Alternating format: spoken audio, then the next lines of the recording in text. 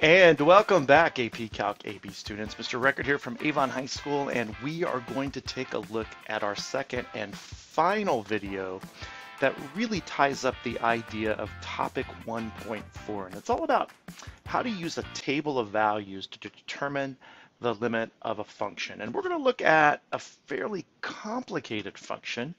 In fact, it's so complicated that our calculator or other computerized graphing utility like Desmos is going to meet its match, and it's going to have no other possible recourse but to tell us a lie and the wrong answer.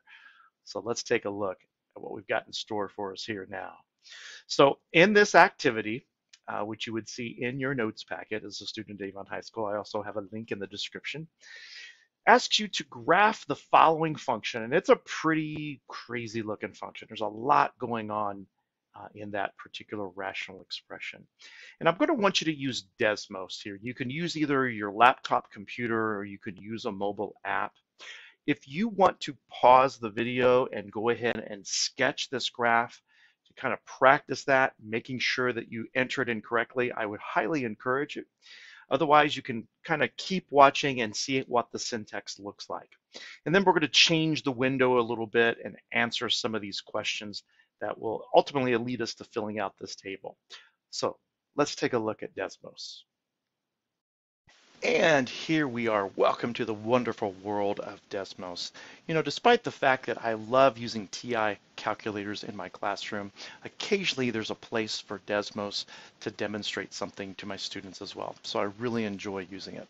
So if you remember that function, what we're going to do is we're going to go into this first entry line and we're going to type f parenthesis x parenthesis. That's what our function looks like. And we're going to set that equal to. And there's a variety of ways that you can input fraction type of quantities.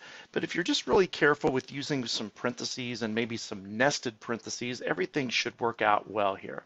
So we have x, and if your entry line, if your functions and your numeric pad isn't showing up, you just toggle it with this little show keypad shortcut there. So x cubed is found by taking the a to the b power and hitting the 3. Notice we're in that cubic exponent there, so we're going to have to click our right arrow either on the keypad interface here or actually on your device. And what I like about Desmos is it graphs on the fly. Hey, there's the graph of y equal x cubed. Thing is, we're not going to be there for long. Add 4, then we're going to square it, so we're going to move outside the parentheses by hitting the right arrow and then square, and then we can subtract x all raised to the 6th power. And then what you'll do is make sure you're out of that exponent. We can close off that parenthesis, hit a divide, and once you do that, you're going to see that fraction appear that we want, and then you can enter the x cubed, and then boom, there you have it. There's the graph of that guy. Now, this graph, you can kind of scroll with your mouse wheel in and out to kind of see what's happening, and maybe you can grab on and maybe center things, but this is going to give you a little bit better indicator of what this graph looks like. Now, if you look back at your notes, the notes ask about potentially looking at seeing where the f of x is behaving as x gets very, very large, right? As x approaches infinity, perhaps. And so if we rely on the graph and say, okay, as x gets really, really, really big, and I can really only get so far as about 21, 22 here, it looks like the y is becoming, I don't know, 8 maybe? Well, what we're going to do is we're going to rely on the table. Maybe, again, you don't have access to a graphing utility, but maybe you have access to a calculator that'll compute values for this particular function, and we could do it that way. So how do we get a table of values? Well, one thing that we could do is edit this list and then choose the convert to table option, and bam, before you know it, in the next entry line, you have a table of values, right? And this table of values here is actually set up so that it gives you integer values of x. Okay, well, what if we don't want these integer values of x? What if we want to input our own values? Like, say, the ones that are in the table, like 1, 10. Hopefully you see those from the document. I'm just reading right from it. 100, 1,000, and I think we basically, let's get 1,000 in there, and I think we just are multiplying by 10, trying to get the idea across that we're getting closer and closer to infinity. So now I'm ready for 1,000,000. All right, let's go for 10 million, and then 100 million. Do you like how Desmos kind of puts spaces between 3 pairs of those zeros? Otherwise, we'd be counting all day. And then finally, with 1 billion in our X column. And there you go. Now let's take a look at those values. We go from 24 to 8.01 to 8.000 to, okay, we're just going to settle in at 8. And then we get a little bit farther away from 8. And then we just get this large number for Y when we're at 1,000,000. And then at 10 million, that number becomes even larger.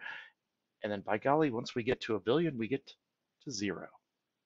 So what the heck is this limit going to be? Let's put those numbers into our table, not rounding them. Let's keep them written the way that they're written here in Desmos and see if we can make some sense of this. So as I said, we're just going to transfer those numbers from our screen. We had 24 there, 8.016. I'm just going to look off to this other monitor. I believe there are 4 zeros, and then a 16 that registers on Desmos.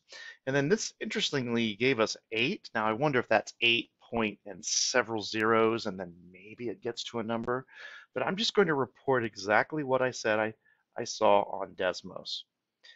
Here we have 477. The end, here we have 8.0, and then there's a bunch of stuff. 220368. And then when we got to 1,000,000, some crazy things happened. We went to 147 and some change. And then at 10 million, it got even crazier. I think we were at 154,742.5.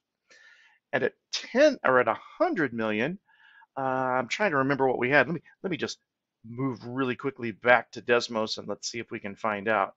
We had let's see, is this off just a little bit? At 100 million. Oh, actually, I never did put in 100 million. Oh, silly me. There is 100 million. Now let's put in 1 billion. And you know what? I don't know if it's going to matter a whole lot because you see that you get 0 in both places. So turning back to the document here, we're going to put zeros in both of these because that's what Desmos gave us.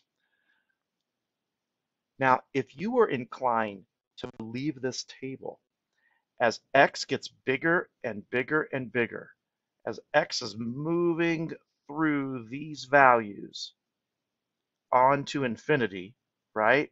Onward to infinity, it would be very easy to think that the answer was 0. But if we move back to our graph, which we're going to take a look at here, we see that that doesn't really seem to be the case because it seems like this limit was going to equal 8. And I even made a mention of how the fact that you could go in and you could adjust your window size. So if you can kind of barely see this wrench here, this wrench is going to bring up some graph settings. I'm going to move my picture out of the way here. And we could change some things up above, like I believe I said change the x-axis and maybe have it go from, I believe I said 0 to 100,000. Now, I didn't mention what step size we should use. I would say to play it safe, let's maybe use 5,000. And then for the y-axis, I said, let's just go in between 7 and 9. and I'll just use a scale of 1 for right now. And you can see that some really crazy things are happening to this graph. It's like, what? I'm like afraid to even look over there. By the time I get to X being 50,000 and 60,000, et cetera, et cetera.